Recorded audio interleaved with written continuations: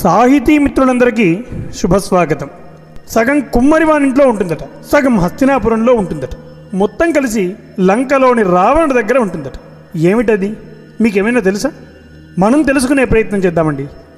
వీడియోలోకి వెళ్లే ముందు ముఖ్య గమనిక, ఇందులో 2 ప్రశ్నలున్నాయి.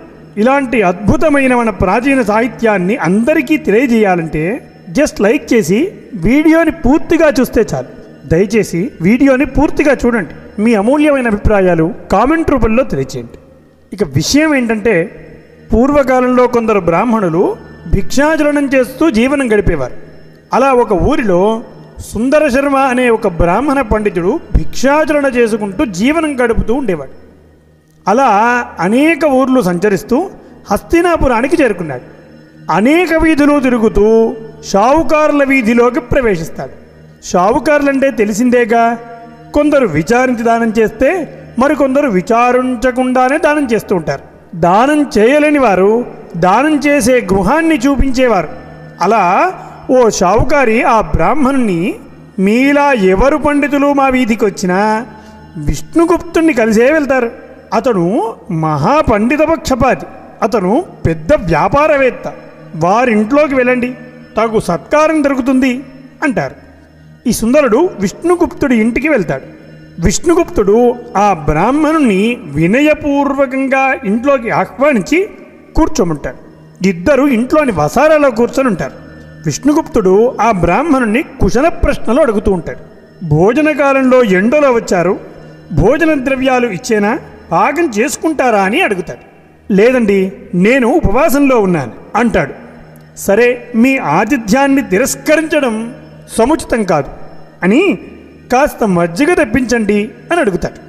ఇంతలో విష్ణుగుప్తుడు, మీరు గొప్ప పండితుల వలె ఉన్నారు, నేను మిమ్మల్ని ఒక ప్రశ్న వేయాలనుకుంటున్నాను, మీకేమీ అభ్యంతరం లేదు కదా అని అడుగుతాడు. అయ్యో తప్పకుండా అడగండి అని అంటాడు. అప్పుడు విష్ణుగుప్తుడు ప్రశ్నని శ్లోక రూపంలో వేస్తాడు. ఒకసారి ఆ శ్లోకం మీరు వినండి. కులాలస్య గృహేప్యర్థం తదర్థం హస్తినాపురే లంకాయామపి తద్యుగ్మం యో జానాతి స పండితః. ఇది వినగానే సుందరుడు, నేను నిజంగా పండితున్నో కాదో తెలుసుకోవాలనుకుంటున్నారు కదండి అని అంటారు. అయ్యయ్యో లేదండి, ఏదో సరదాగా అడిగానంతే అంటాడు విష్ణుగుప్తుడు. చిరునవ్వుతో వెంటనే జవాబు టపీమని చెప్పేస్తాడు. ఆశ్చర్యపోతాడు విష్ణుగుప్తుడు. ఇంతకు ఆ ప్రశ్న ఏమిటి, అతను చెప్పిన జవాబు ఏమిటి, ఒక్కసారి పరిశీలిద్దామా? కులాలస్య గృహేప్యర్థం, కుమ్మరివానింట్లో సగం ఉంటుందట, దాని సగం తదర్థం హస్తినాపురే, హస్తినాపురంలో ఉంటుందట. ఈ మొత్తము లంకానగరంలో ఉందట. దీనిని ఎవరు కనుక్కుంటారో వారు స పండితః, వారు పండితులు అంటున్నాడు. అసలు వారేమి జవాబు చెప్పారో కూడా వినండి. కుమ్మరివాని ఇంట్లో ఉండేదేమిటి? కుండలు, దానికి సంస్కృత శబ్దం కుంభ. హస్తినాపురంలో ఉండేవాడెవరు? కర్ణుడు కదా. ఈ రెండు కలిపితే కుంభ ప్లస్ కర్ణ ఏమవుతుంది? కుంభకర్ణ అవుతుంది. లంకలో రావణాసురుడి దగ్గర ఉండేవాడు అతని సోదరుడైన కుంభకర్ణుడే కదండి. అప్పుడే అయిపోలేదండి. ఆ విష్ణుగుప్తుడు ఆశ్చర్యంతో ఎంతోమందిని అడిగాను, ఎవ్వరూ చెప్పలేకపోయారు. మీరు టపీమని చెప్పేశారే, బహు గొప్ప పండితులు అని అతన్ని కీర్తిస్తూ తగు సత్కారం చేసి వారికి నమస్కరిస్తాడు విష్ణుగుప్తుడు. ఇంతలో విష్ణుగుప్తుడి భార్య మజ్జిగ తీసుకువచ్చి ఇస్తుంది. మజ్జిగ తాగేసి ఆ విష్ణుగుప్తునితో, మిమ్మల్ని కూడా నేను ఒక ప్రశ్న అడగాలనుకుంటున్నాను, అడగమంటారా అంటాడు సుందరుడు.